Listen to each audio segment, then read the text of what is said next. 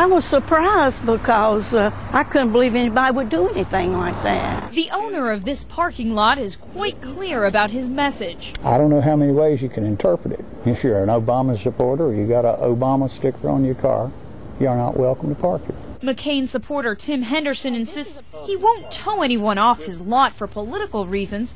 He's just throwing a little humor into the presidential race. I don't expect to go after anybody with a baseball bat. I would grin at them and laugh and ask them if they could read English. But some people who park here don't find it so funny. This is ridiculous. Dave Dickey and other state workers have had an agreement to park here for years, and some of them also have Obama stickers on their private vehicles. It's telling me because I have a sticker or I support and I believe in something, I'm not allowed to park here. And this is where I park for work.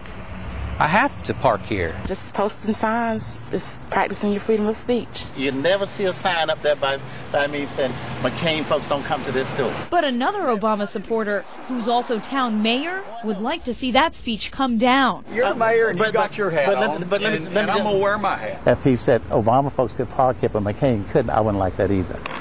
Henderson says he's sticking with his signs until Election Day. In the same way I take offense at Mr. Obama running for president, then they're either going to have to stay offended or get over it.